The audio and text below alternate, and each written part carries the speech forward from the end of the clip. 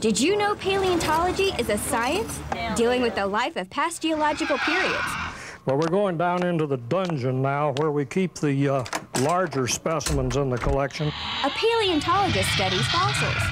When they were building the big building 100 Congress, they got down 40 feet or so in the what's now the garage, and they found the partial skeletons of a mammoth and a mastodon.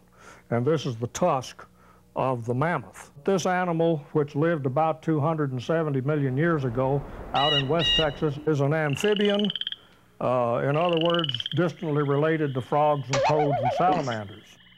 How can kids get involved in fossil hunting? I would suggest going to a library, looking up fossils under paleontology. I would recommend going to any nearby museums. Keep watching the WB 54 Kids Club.